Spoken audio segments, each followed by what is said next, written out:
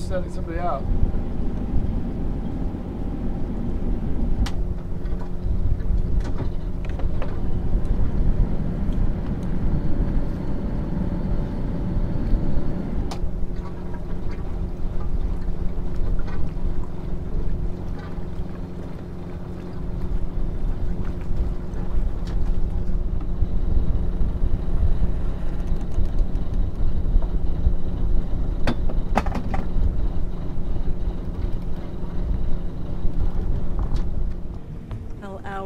Motor sail, motor down to Ben Almadena is successful. We have arrived. We're hanging out on the, I'll call it the fuel dock slash reservation dock and checking in. Got a sailboat right up here with the U.S. flag. Be interested to see where they're from. A lot of little boats here. Beautiful day, lots of people out sailing. A little hazy, and we're about 50 miles from Gibraltar, so we're pretty much, very much near the end of our long trip across the Mediterranean back to Gibraltar. Our friend Alan will be leaving us shortly, unfortunately. He's been a great help. What did you think? It's been a great trip. Thank you so much. You are a great help to have. You have no idea, after being 2 people and doing 3 on 3 off, having a third person is amazing. You were not a nuisance. You were a huge help, and he likes my cooking. Yes. Which is appreciated. Truth be told, Wendy is a gourmet chef, and it's amazing what she can make us eat. Just, we had this pork and peach meal at this fancy Malta restaurant the first night, and she said, "Oh, I think I could do better." And sure enough, last night we had it, and it was unbelievable, off the hook. Well, thanks. Great cooking, Wendy. Awesome. So at least my crew knows they won't starve to death. Here you go. You're off.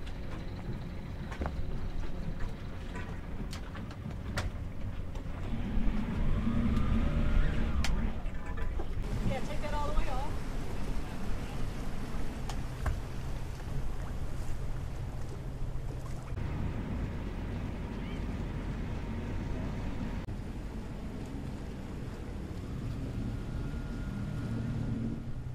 Pogo, for sure. That blue boat. Yeah. What's a pogo? Very, very fast. Sailboat.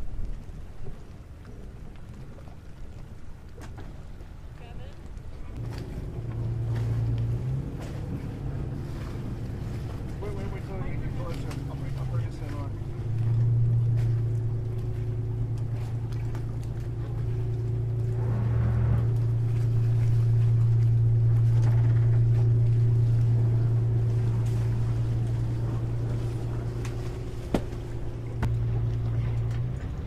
Go ahead and clean it off. Go ahead, Ellen, get it cleaned off. All right.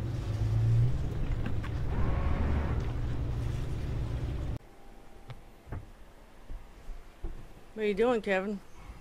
Putting the benches back together after searching for our old alternator, Why do we need our old alternator? because our new alternator has failed. What? We spent all that money to put in a brand new alternator and now it's failed? Yeah, it's failed. Why do you think it failed? Because it's a piece of shit? No. I'm pissed. Well, I'm frustrated by it too. Oh, yep, here's our old alternator. Kind of a mess, and luckily I kept it. I think it works. We bought a new alternator thinking that it didn't work. I was thinking it didn't work, but it turned out that the reason it wasn't showing on our meter was didn't have it running through the shunt. It's isolated to the negative side, but so all the negative wires have to go through the shunt, or else it doesn't show on the Pico battery monitor. So that was the situation there, and then we're about halfway across the Med, literally halfway across the Med, and the whole system went down, stopped charging.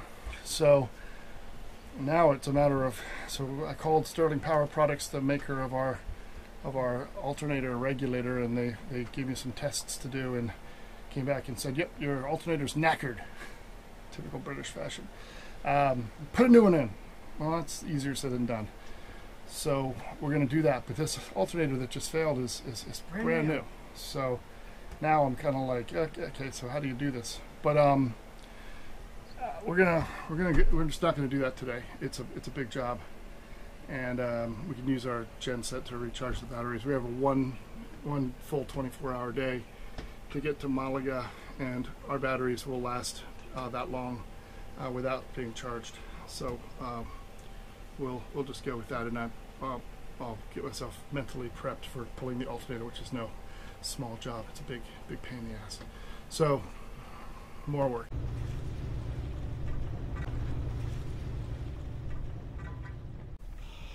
Yeah, so I was going around the boat, you know, making sure that I had seizing wire on all of my shackles. I'm getting ready to take my Yachtmaster Offshore test in Gibraltar. I'll probably fail it if I'm not doing enough studying, but I am taking a class prep for it to help. But I was running around the boat just inspecting all the rigging. We already had a professional rigging inspection done, so I'm a little disappointed they didn't catch this, but check out this cotter pin. How it's getting ready to shear off. And what that was I was down in here looking at my forestay attachment and noticed that the head and the bottom feet of the cotter pin were bent outward. And what's been happening is that pin has been wanting to pull out heavily, enough so that it started to bend the cotter pin. So I took a hammer and actually I had to kind of break apart a pipe wrench in order to find something that I could use to beat on this pin. It really didn't have a good angle on it from the other side.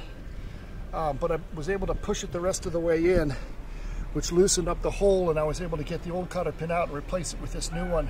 And I'm going to have to keep an eye on that and make sure that that doesn't go anywhere later on. But this is a critical system right here. If this was to fail, if this pin was to come out in the kind of weather we've been in lately, the entire rig would go. So we need to really watch that sort of thing.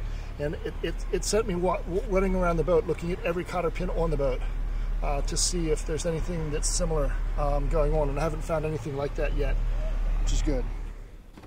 Ready to get started on things?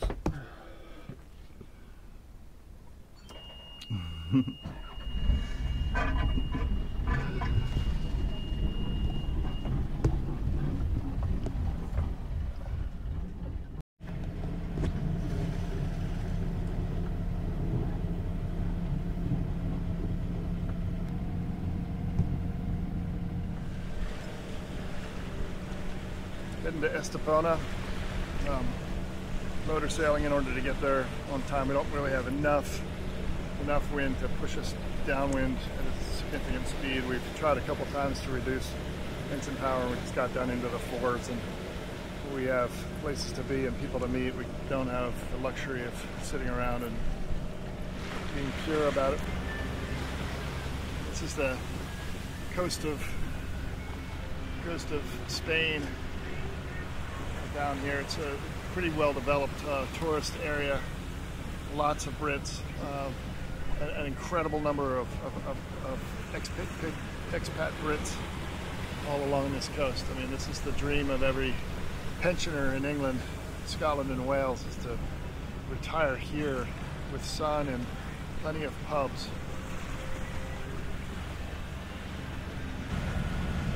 So, you know, a couple things happen when you get close to the mouth of the Mediterranean, Gibraltar, the Straits of Gibraltar. So much water evaporates out of the Mediterranean Sea on the eastern side that it creates a constant inflow of water through the strait. And that can be a real drag if you're trying to go against that current. But one of the things that happens is along the sides, like near the shore, you get a lot of eddies, and those eddies move backwards to the general current direction. And that's what's happening here. We got a full knot of current pushing us as we near Estepona. Estepona is only about, I don't know, 14 miles or something from Gibraltar, not very far. It might be, I'm just guessing at that, but generally, I mean, you can see the Rock of Gibraltar from Estepona. So yeah, we're knocking along, and the computer keeps on recalculating the arrival time to be earlier. So that's always a good thing.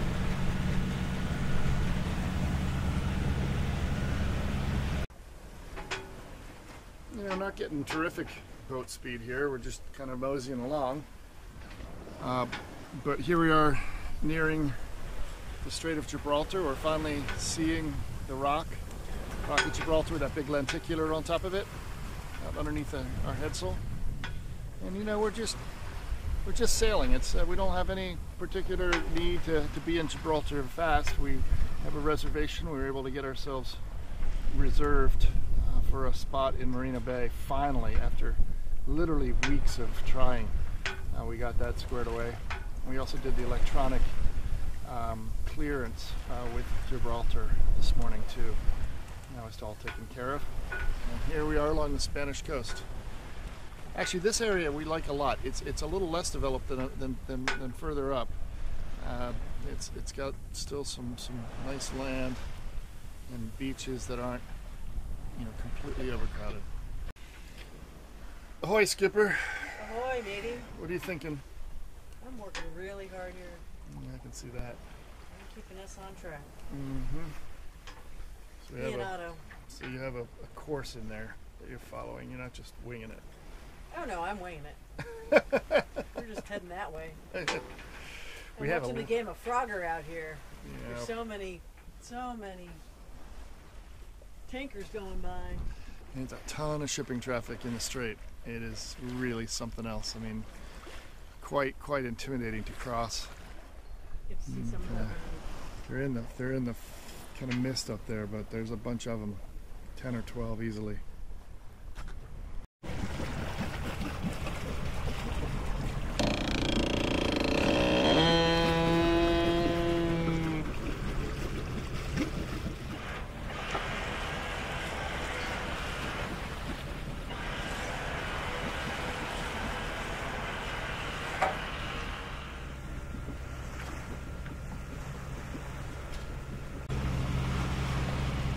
So check this out. All of the AIS targets in the harbor of Gibraltar. This is the bay. This is actually like Gibraltar Bay. But these are all big ships. And I don't recall there being this many when we were here last time. But we'll see in a minute. Meanwhile, we've got ships anchored out. And we're just going to be going past them. We're on the backside here. Backside of the rock.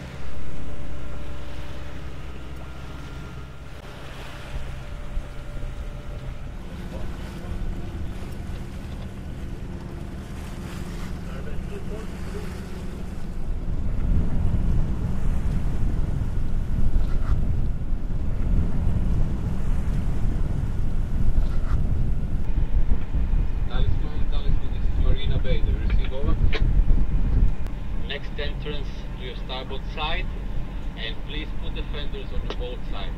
Fenders to starboard and port side. Roger that.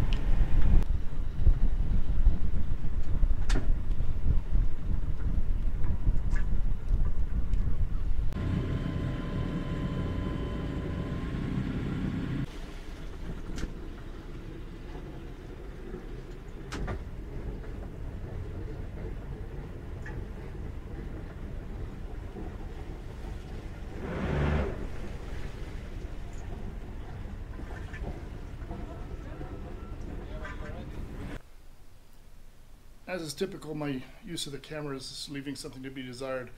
But what's happening here is this attachment point where the main sheet attaches to the boom has been wearing fairly significantly, and it's a metal on metal contact. There's not much I can do about that part, but I'm looking to get this repaired because I can't afford to have this part fail.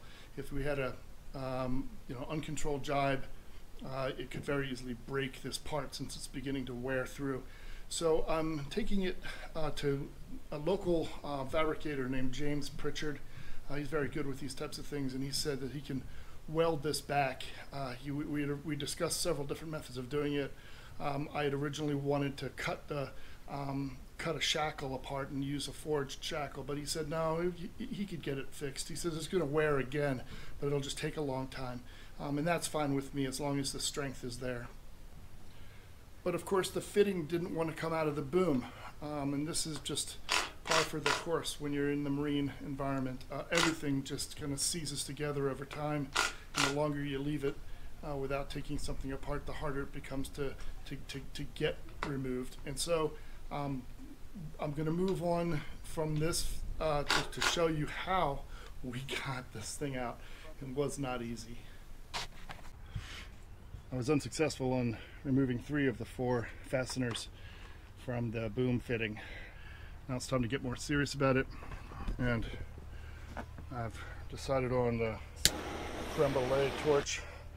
We found this in a house that we used to own, and I kind of threw it in my bag. I'm sure TSA wouldn't have been happy to see this in checked baggage, but the fuel was removed.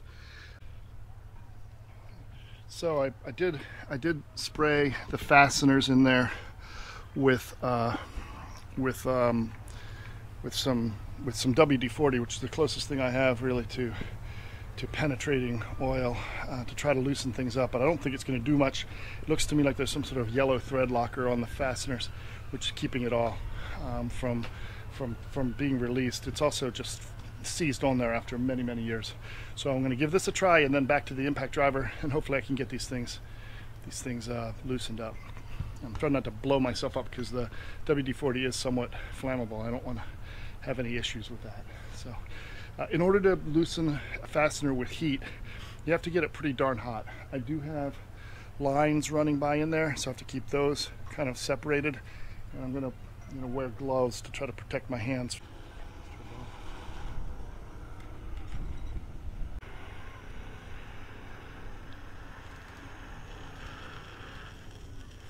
Got it.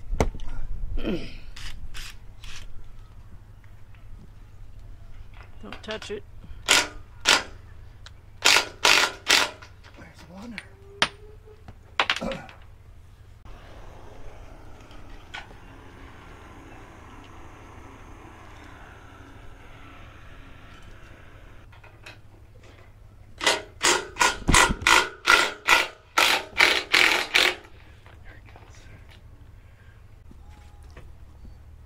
So obviously the 2 tools I really couldn't do without were going to be this impact driver and this creme brulee torch. You could use a regular blowtorch. Surprisingly, we don't have one on board the boat, and largely that's because it's very hard to find proper gas bottles and everything else here in Europe. Just one of those odd things. Obviously, we also needed a hex key, a large hex key set, but this alone wouldn't have done it. It would have stripped out the hex drives on these fasteners. The one warning I'll give you about using the impact driver, this is kind of a tool of last resort for me, because it has a tendency to gall threads. And what that means is that with stainless steel, if you use this tool, oftentimes what will happen is it'll break the thread off inside and roll it into a ball, which will then grind its way through the rest of the threads as you remove this. This is really a tool generally for loosening a fastener, but the second it's loose, you don't use it anymore, unless it just spins out on you like it did on the last fastener. But you notice on the other ones, I would remove the hex key, the hex drive bit first, and then use the manual tool to pull it the rest of the way out, and that just kind of helps. It also helps you feel if there's anything going on in there. So the guys just kind of welded in that area where it had been worn, and so now I'm gonna just reinstall it, and it should be back to being pretty good. So what I did also is I got some big meaty cap screws. I'm liberally applying blue Loctite to make sure that these things don't go anywhere. Applying this by hand, not with any type of machine, because you want to really have control over how tight you torque these on. So you look in here, you can see what's going on is that I've got nuts on top of the bare threads that stick out the top because these fasteners were a little long and they were the shortest ones they sold. So what I've done is I've put the nylock nuts on the top to really protect the lines from chafing against the exposed thread. That's really the main thing. Plus there's the added benefit of having nuts on top because the threads in the fitting were pretty badly abused when I removed everything with a impact driver. So anyway, that's where we stand. I think we should be good, and put it all back.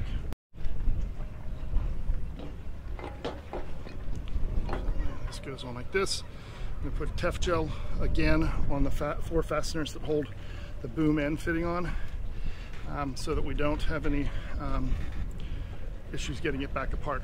Anytime you've got stainless going into aluminum, you really want to watch. A little of this stuff goes a long way. You don't need to overdo it. You just need it to be on there. Pretty much all that counts.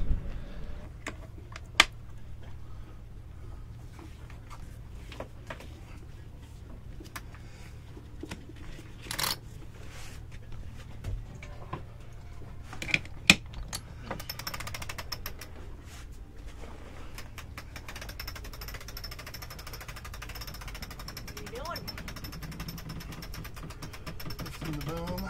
Did you fix it? I think so. That's awesomeness. Okay, and now we're going to need to raise the topping lift some more. Hold up, we have to release the main sheet to do it though. I think that's it.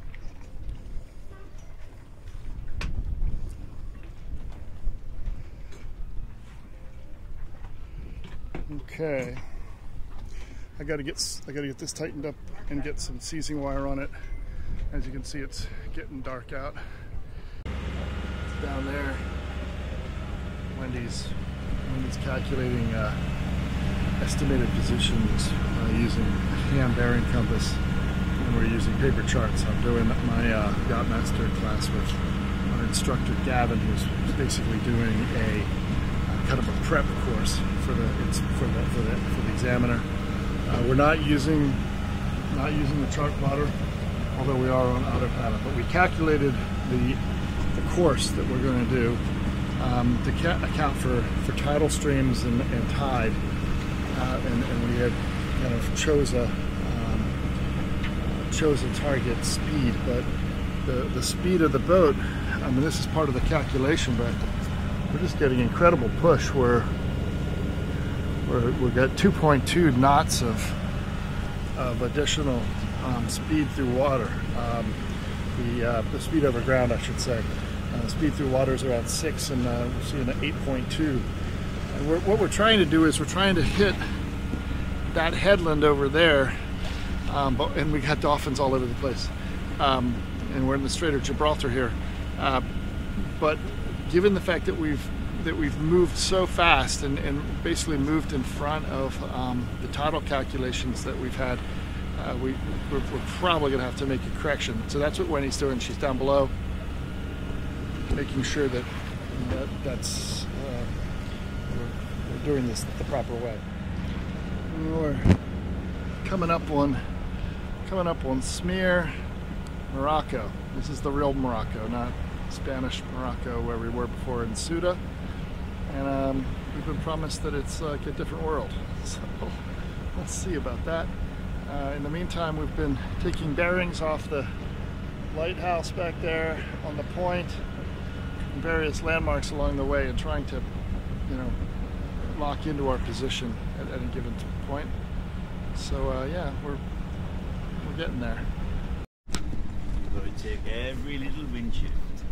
Not to distract you, Kevin, while you're wrecking our boat, but what are you doing? We're sailing into a harbor. Something that we normally wouldn't do, but Gavin's doing the Yachtmaster training, and we trust that he's not going to let us kill ourselves. And him in the process. Gavin, are we going to kill ourselves? No. Excellent. This is Gavin. He's an amazing instructor. My theory about hitting rocks is that you can always walk home. That really encourages me. So what we're doing is we're sailing down this channel into Alcadesa.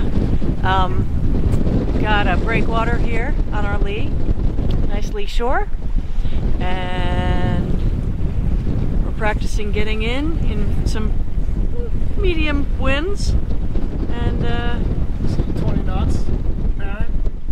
We left Greece about a month ago and just went all the way across from Greece all the way to Cartagena, Spain, stopping in Malta and southern Sardinia, but otherwise just running completely across the entire Med in a 3-week period of time, and eventually made it here to Gibraltar. This is where we are now. People who watched our videos probably recognize Gibraltar. There's the Rock of Gibraltar right there.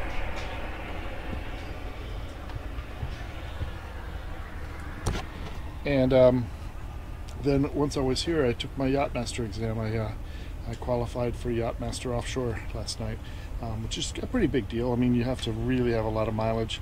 Half of it, or something like 1,500 miles of it, has to be in tidal areas, so not in the Med, not in the Caribbean, not in some of the other places around the world that don't have very much tide. So I'm exhausted today. I'm just absolutely just beat. But either way, it feels pretty good. And then tomorrow we get our water maker over in Spain. Not install it obviously, but just get it here. And then we take off for the Canary Islands. So we're really behind on our videoing. Hope you guys stick with us. We have lots of cool video to show you, but we just haven't had time to edit any of it. But we're doing so now, and we'll hopefully get back in the groove.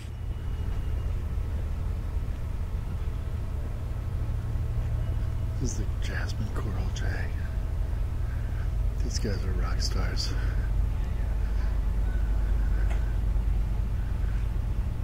It's a bed and breakfast. If you're gonna stay in Jib, this is the place to be. You actually do karaoke during the day, or early evening during cocktail hour.